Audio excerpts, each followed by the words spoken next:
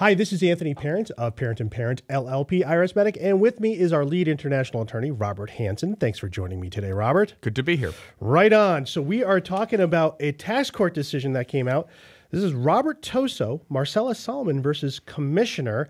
And we thought this was a really, really interesting case because the IRS, I think, gets hoisted by its own petard, and that's always fun to read. Right. And it's a very interesting case because this is what happened. The IRS tried to open up a tax return audit to go back 6 years, but in order to do that, the IRS has to show that the income that was unreported was greater than 25%. Right.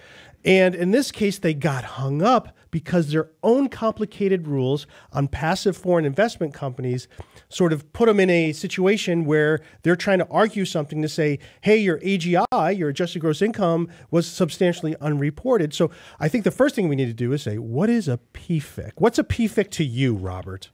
A PFIC, that stands for Passive Foreign Investment Company. Yeah.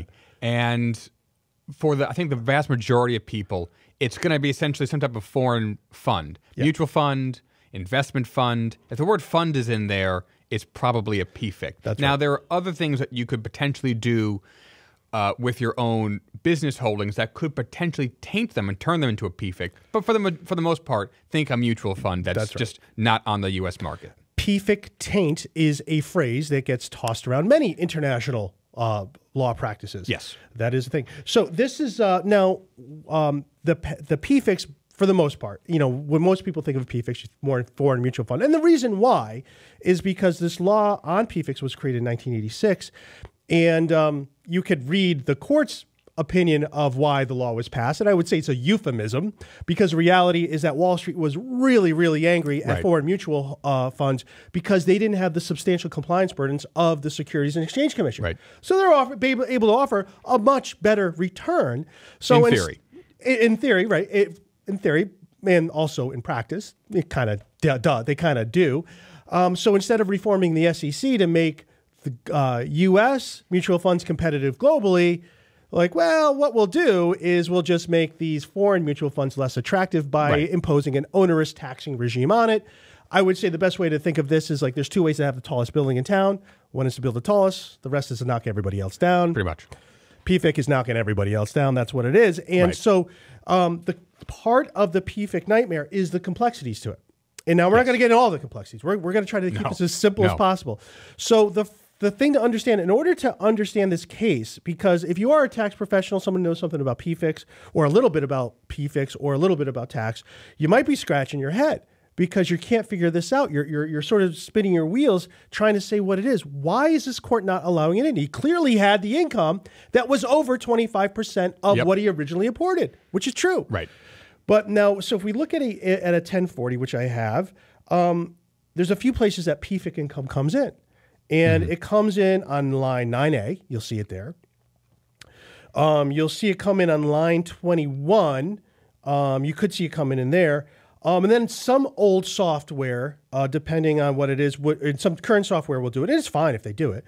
We'll put a footnote on the first page saying PFIC interest or PFIC interest on excess distribution. They'll just put it on line 1. But where our software puts it in is on line 62. Taxes from the interest of the undistributed earnings. And also, and here's the whole key to the case, line 44. Let's go to the videotape. Let's go to the videotape. Here is line 44. And you're going to say, okay, now you're going to say, okay, Anthony, you really lost me now. I'm telling you, PFIC income comes on your tax return on line 44. You know, Anthony, I'm reading line 44, and you know it says tax. Yeah, it doesn't say income. It doesn't say income, right? And there's no way this could possibly be right, but it is because the way the convoluted Form 8621, and we'll talk about that in a little bit, will calculate it is it doesn't adjust your adjusted gross income. There's income that comes from a PFIC that comes in line 44. And what kind of income is that? Is that your income from your undistributed earnings from prior years? Excess distributions, from prior years. From prior years. That's where it comes in. So that's exactly the situation that we had in this case, the Toso Salman versus Commissioner. They had some substantial PFIC gains. Yeah. And the IRS is trying to audit them for all these years. And they're saying, well, they substantially unreported his income because if we look at it, it's more than 25%. And the argument failed. It fell on its face because the tax court said, guys, let's look at the AGI. The AGI is right. And just because you have this convoluted formula that creates a fictitious AGI that doesn't show up anywhere on the return, we're not going to create a whole new definition for you guys. No. The court was just not going to have it when the service was trying to say, well, look, yes, there are these rules, and yes, all this stuff goes on in different years. But if you really look at it, what he sold that year was greater than 25%.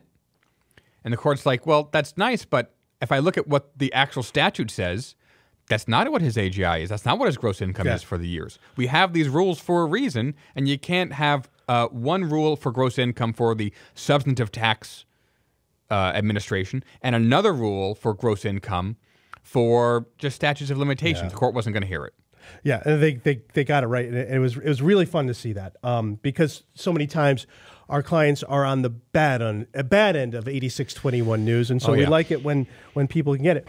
Now, the Form 8621 is a foreign reporting form. Correct. Now, unlike some of the ones like your 8839, your 5471, 3528, 3520, the 926, there's no $10,000 penalty if you fail to file it.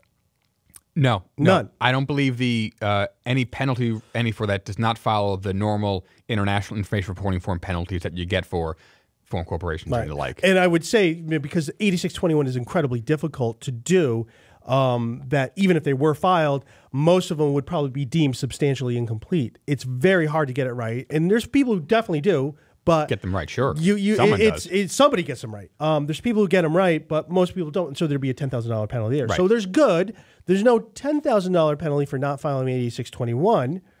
However, there is something else that happens. If you don't file an 8621, and you might even watch our videos with this, your entire tax return stays open indefinitely. Meaning you don't need this rule. Hey, you substantially unreported your income by 25%. We're going to open your whole return. We don't care how much you unreported. Right. We can audit your entire return because you didn't file this 8621 once required. So you might have seen that. So you might be saying, well, why didn't the IRS just say, well, your 8621 wasn't substantially complete, because it probably wasn't. And I don't know if it was originally filed. We don't know. So why isn't this 8621 keeping the entire return open? Why is the IRS forced to go to its standard 25% rule? Well, I believe the court there's the famous footnote 4, in the right? Footnote, yeah. But I think in footnote 10 for this footnote one, 10, yep. The court kind of goes through that, doesn't it? Yep. To say that that it doesn't toll the statute of limitations, or it doesn't apply for what the Hire Act for when the Hire Act was passed back in 2010. Yeah. So the tax court, and I think this is the first instance. Do you know of I can't think of another instance where we had a tax court or any court rule on the applicability of the Hire Act's open statutes. I can't think of one. I can't think of one. And if any commenters have one, please leave it in the comments. I'd love to know. This is the first court case I can think of where a court is discussing the Hire Act. So what the court decided, and this very well could end up being the entire law. Right. Like this is what I would expect everybody to kind of go through. Footnote 10 is going to be probably a very popular one. What the tax court's opinion was, if the statute had to be open when the Hire Act was passed, right, in order for the statute to be open today. Correct. So what happened was that a few of the early years dropped off of the typical things. Yes, you had some 8621s open when the Hire Act was passed, but you already had those anyways. So the taxpayer did get some assessments, but they were able to avoid some of these other ones due to the IRS's own very convoluted way of addressing PFICs. Yeah. I mean, basically, like what happened?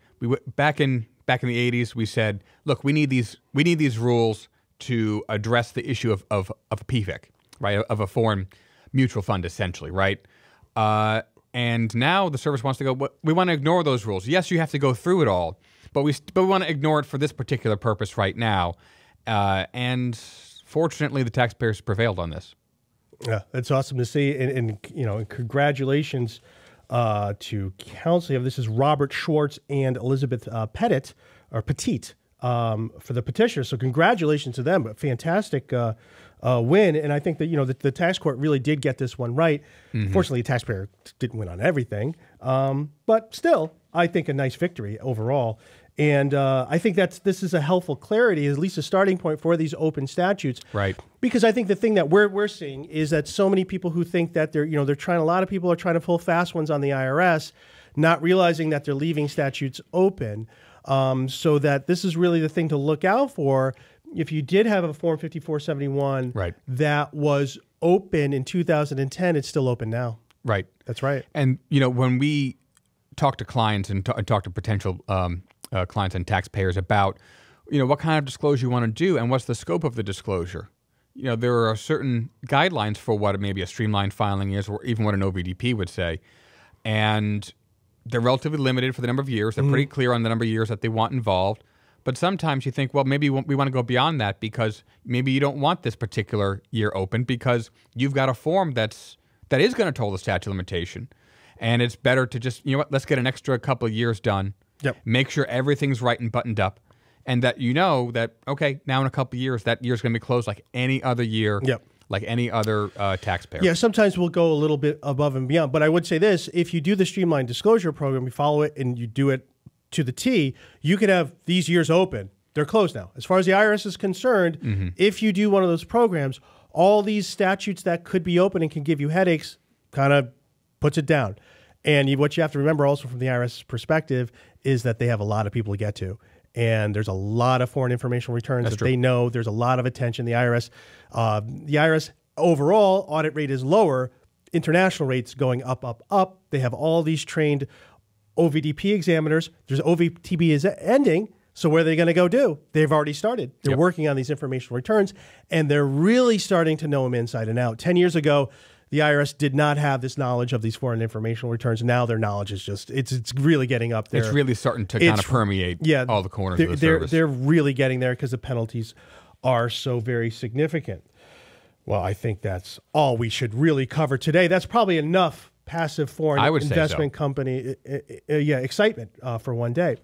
This is Anthony Parent for Robert Hansen at IRSMedic. Parent and Parent, thanks so much for watching.